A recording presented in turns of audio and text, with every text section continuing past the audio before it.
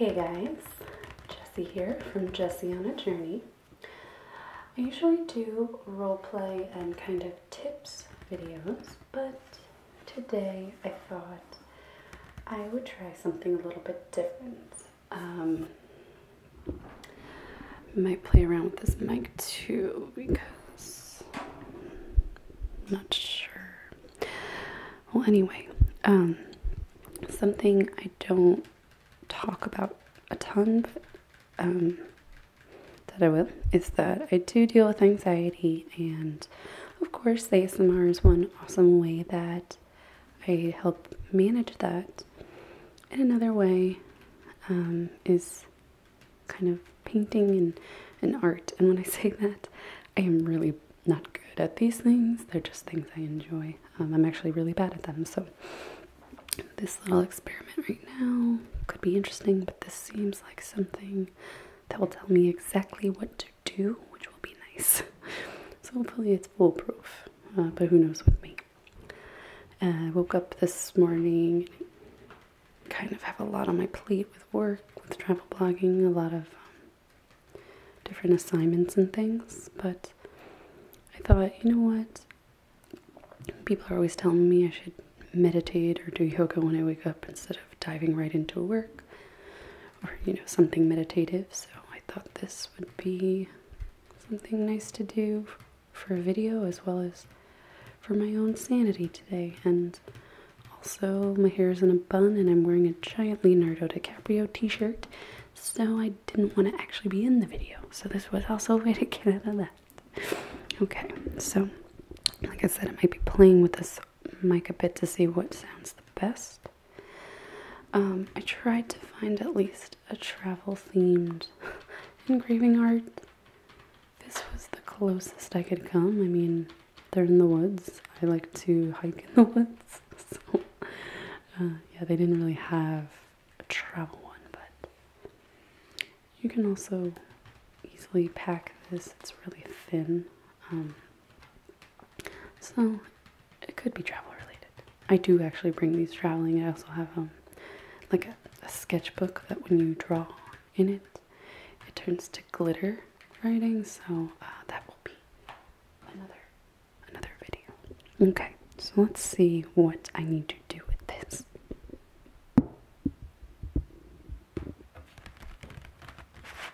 So this is an engraving art. And I guess this guy is a wizard. I mean, he is a wizard, obviously. And this is a troll, I guess. Okay. Oh yeah, it says wizard, magician. Oh, never mind. That's okay. So let's read the instructions. The project includes a reprinted board. Move that over. A scrape cutter and a practice piece. I definitely probably need this practice piece. Experiment with different techniques using your practice board. Create fine lines and detail with the point of the tool and broader strokes using the side. Begin at the top of your board and work your way down. Prevent fingertips from being left on the board by placing a sheet of paper underneath your hand. While working on your picture, brush off excess scrapings with a damp cloth. Okay, cool. I think I can manage this. Okay, so let's open this up. I want to try to do this quietly. Also, like I said, it is first thing in the morning, so you might hear me drinking coffee.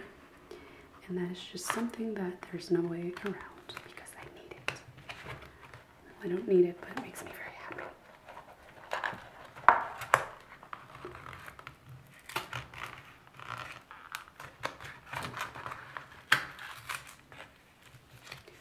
Trying not to get any squeaking. Here we go.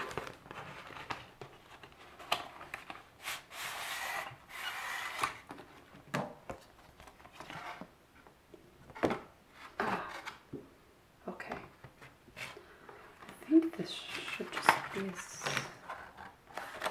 simple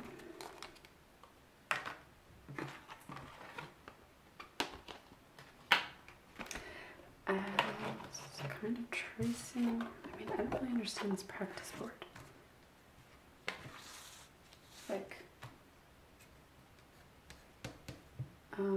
this is already very confusing, but okay. I think that I should just be able to draw this wizard dude, so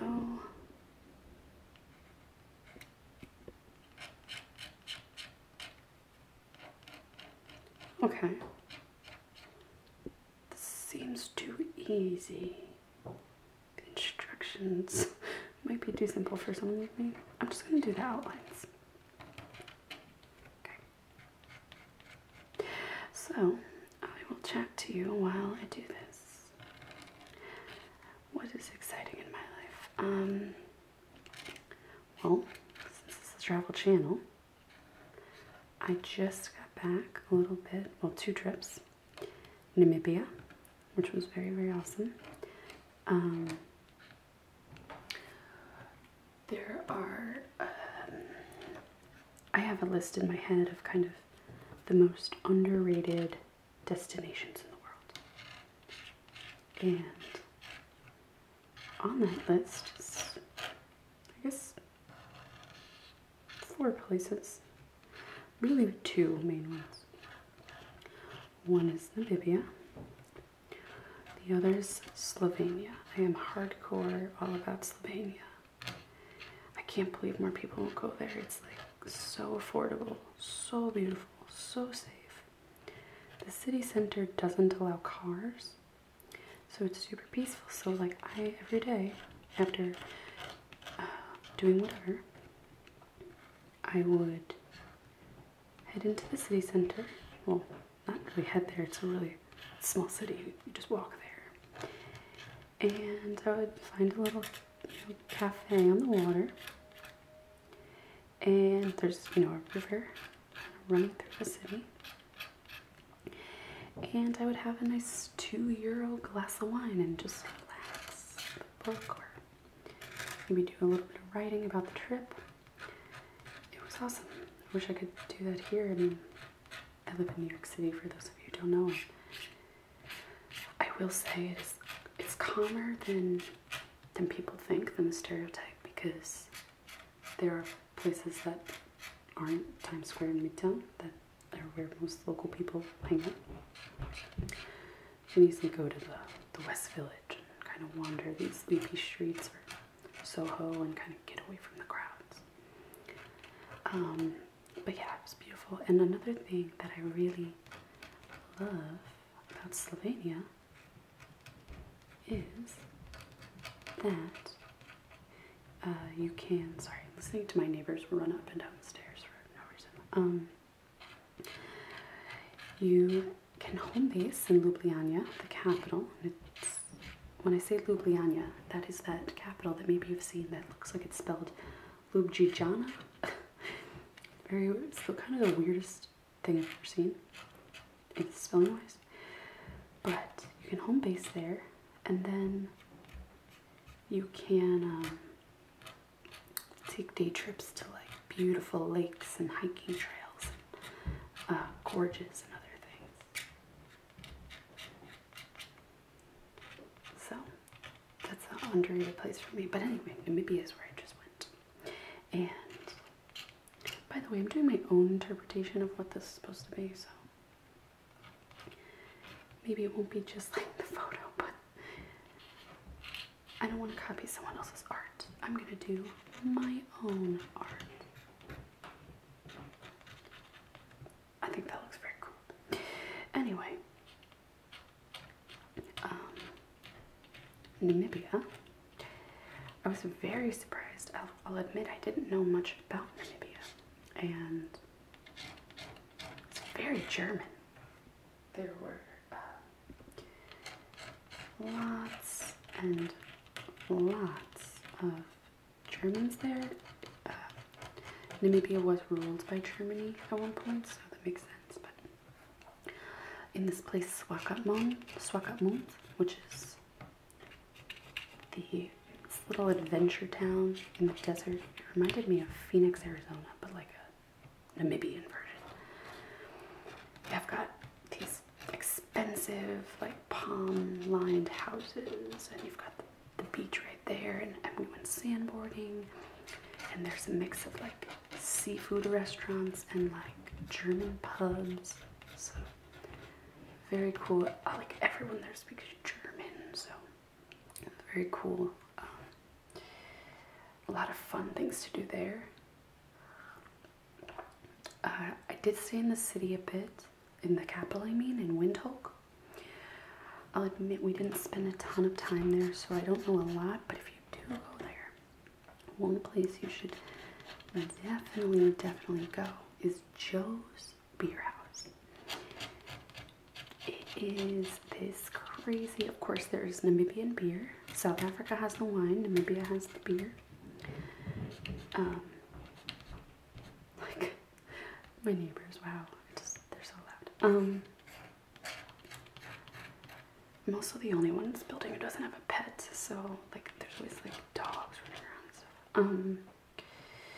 Anyway, Joe's Beer House is this crazy kind of like indoor-outdoor restaurant with like koi ponds and like boats hanging from trees and like clocks hanging from the ceiling and from the trees and like just like all kinds of crazy antiques and artifacts and things hanging from everywhere.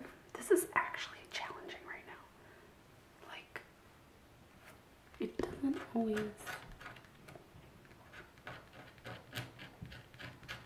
come off. Okay, whatever though. Like I said, this is my interpretation. We didn't go here, but Sossusvlei in Namibia is where they have the highest dunes. They say the highest dunes in the world. It could be true. There's kind of a lot of different places that say that. Also because of the wind and things, and then, you know, moving of the earth, sand dunes are changing all of the time. This already looks like art. Wow, I'm an artist. So we also took a drive out to the Skeleton Coast, which is known for having lots of like whale bones and shipwrecks. And there have been a ton of shipwrecks there, but to be honest, there aren't a ton you can see. But check that when you go, because that's always changing.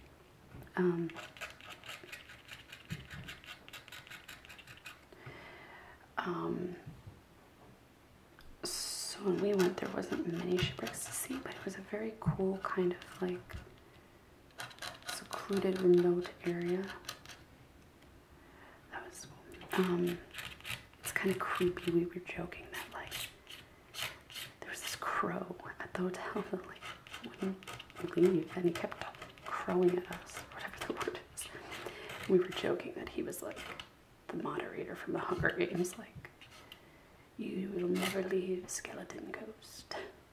Of course, he was just a crow, but it was kind of just that feeling of like very ominous, cloudy. And, but it was cool. It's a national park, so that was nice. And there you can go to a coffee sip, Cape Cross, which is, I believe, the largest breeding colony for seals in the world. If you go there, definitely bring like a gas mask because they smell so bad, but they're so cute, and there are so many of them, like hundreds or thousands of them. So I definitely believed that claim that it's the largest in the world, because I've been to a few others and none were like this. Whoa, so many seals. There's a boardwalk that you can go down and take photos, and you don't have to worry about like a seal like running at you, because they can be aggressive sometimes. Okay, so what else? Oh, I visited a Himba village while I was there. it was very cool because it's like, you know, a traditional village. The women don't wear, they wear, they're topless with these kind of like, I guess, rawhide skirts. And, you know, everything they wear symbolizes something. And if they wear their hair this way, it means something else.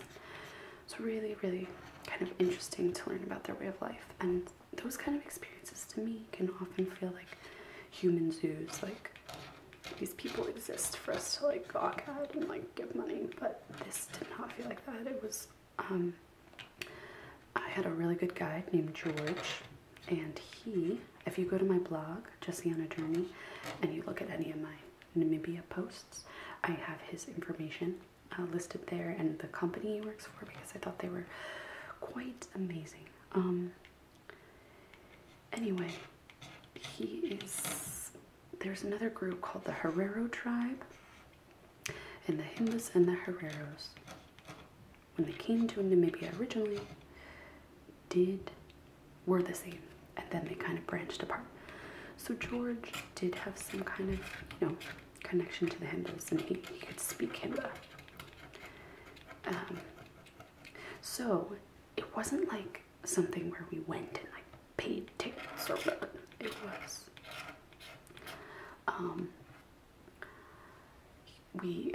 he did. We were in the car for part of it. He drove around the nearest town, Paro, which is known for being near all the Himba villages. And he asked Himba women if he could come to the village tomorrow with his group. So that was really cool because it felt just very like off the cuff a bit. We stayed at this place called the I said Paro. I did not mean to say that. That's Bhutan. It's outside of Apuo. Sorry. We stayed at the Apuo Lodge, and that was amazing. It's super budget friendly, and it's not luxury, but it felt, I cannot get this cut.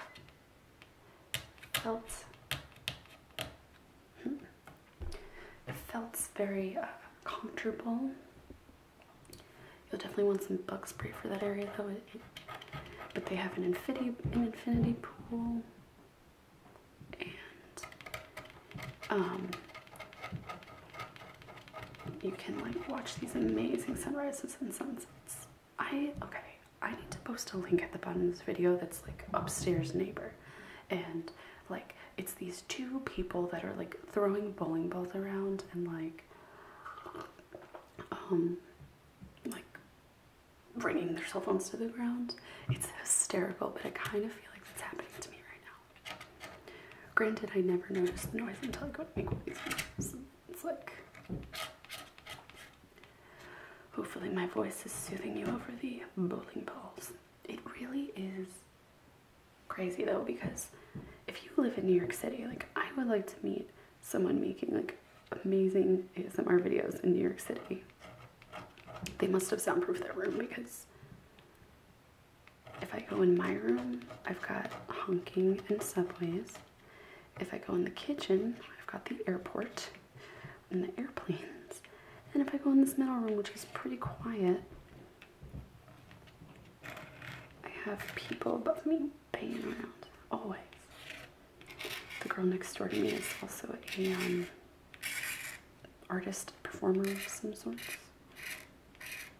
And she's super loud, but she's also very cool, because if I say like, hey, I'm recording from this time to this time, or like, can you not practice at this time, she's very respectful. So I feel like I can't really like text the girl upstairs and be like, stop walking.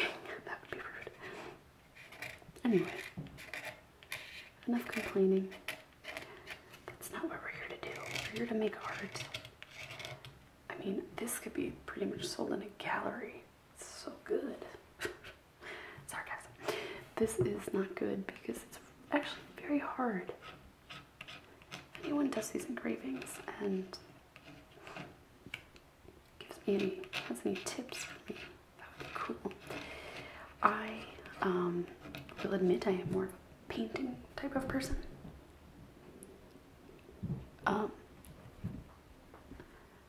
Really enjoy painting. One more thing about the noise. It sounds like they're rearranging furniture, and maybe they are. However, it sounds like this all the time. It's like every day. It's just, are they moving furniture every day? I just haven't. I'm so curious.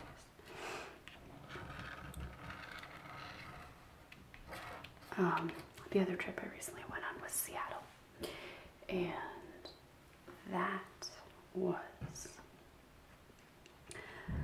Sorry, I keep wiping my hands on.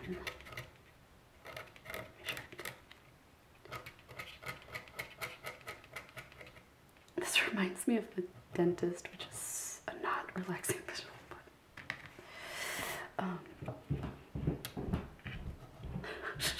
can't. Okay, Seattle. Let's talk about Seattle. It was awesome. I think this is defective. I cannot scratch. I may only do half of this picture because it's driving me a little crazy. Seattle, obviously the seafood, quite amazing. You know, Seattle as a whole has a very kind of like go local attitude, which is very cool.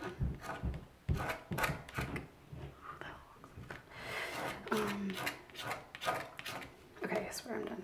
I'm done complaining.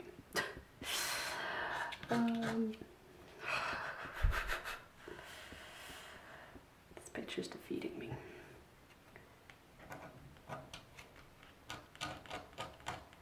The package doesn't really give any tips on what to do when you reach this point. I'm about to paint it. Let's see up here. My relaxing activity. I want to at least get the skull. Anyway.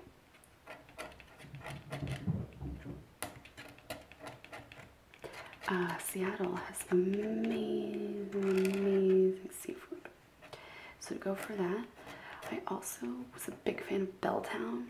They have so many really cool like cocktail bars, like the whole speakeasy style cocktail bars, but with really good drinks. Because I'm actually a cocktail guide in New York City, and one misconception that people have, that is the happiest skull I've ever seen, is that, you know, like Prohibition era was full of these delicious cocktails, and that's just not really true. Yes, there were speakeasies. However, the quality of the cocktail speaks to before Prohibition. And that is when cocktails were getting very creative with 4 very specific ingredients. This is funny. And those ingredients, in the traditional definition of a cocktail, are water, and that could be ice, sugar, and you know, that could be agave or simple syrup or honey, or you know, some kind of sugar. The spirit itself, which is, you know, starts like beer and wine as a fermented beverage, but then is distilled, and that's what makes it different from beer and wine. And then the main ingredient, well, not the main, but the one people forget, bitters. Bitters are kind of these herbs and shrubs with alcohol in them that are highly, highly concentrated. So if you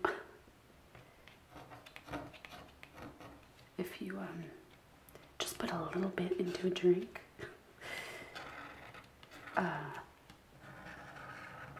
you can totally change the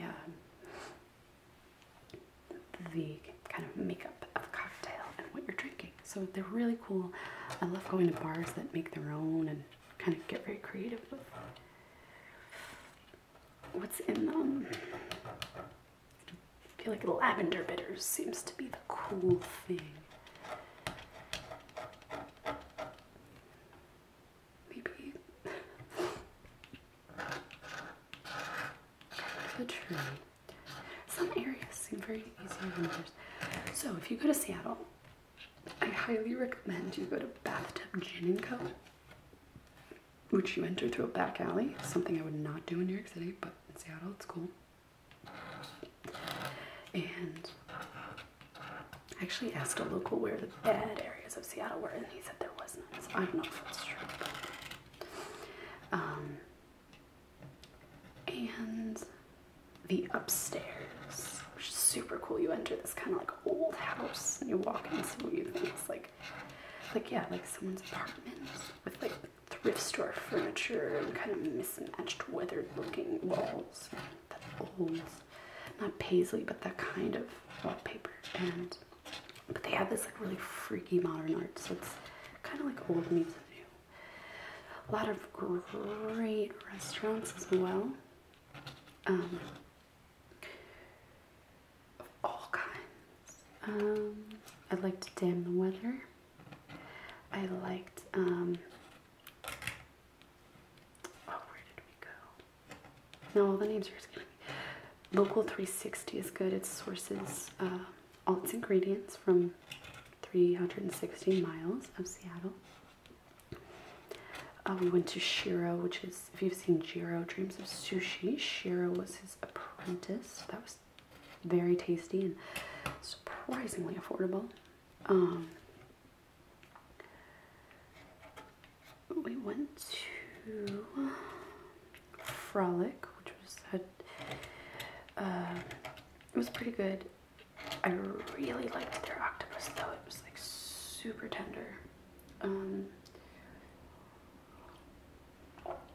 There was one restaurant I went to in Ballard that was so good, and the name is just escaping my brain right now. But honestly, there was nowhere that we ate that we were like, oh, this isn't good. A lot of pinball. I noticed there's lots of pinball. They have a pinball kind of museum. I think it was $15, all you can play. So that's kind of fun. But regardless, if you don't want to pay $15, a lot of the bars have pinball. Seattle's super walkable. If you, oh, you definitely need to eat at the Pike Brewery. Funny enough, okay, they're a brewery, and you think, oh, okay, brew pub, burgers, and whatever. And they have that, but it's super local. They even, like, their condiments, everything's organic and local, and the beers are. The guy I went with, he homebrews, and he was, like, super impressed with Pike. So I would definitely recommend checking that out. We went to Cloudburst Brewing, which one of the head brewers there used to brew at Pike, and that was also really good. McMenians is another one. They're like fun. They always have like tons of art woven in, and you know, their food is, it's good. It's definitely good. I wouldn't say don't eat there. Nothing like I would like write home about, I guess you would say. But there was one thing I think that I liked. It was a Jamaican rice bowl. So it was like curry and rice, and it was very good. So unfortunately, there are parts of this picture that I'm just not going to be able to do because I'm just not skilled in this realm, in this arena of art.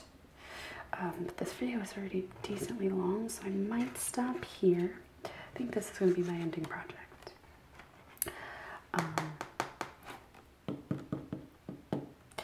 So I was going for this. I was going for an incomplete project. It's modern art, you know. Got our wizard. Got our little happy skull. Oh, I sound like Bob Ross. Happy skull, like a happy cloud. Got trees for some nature. Some grass. Some rocks. You can't really tell, but those are rocks. And this was a fairy.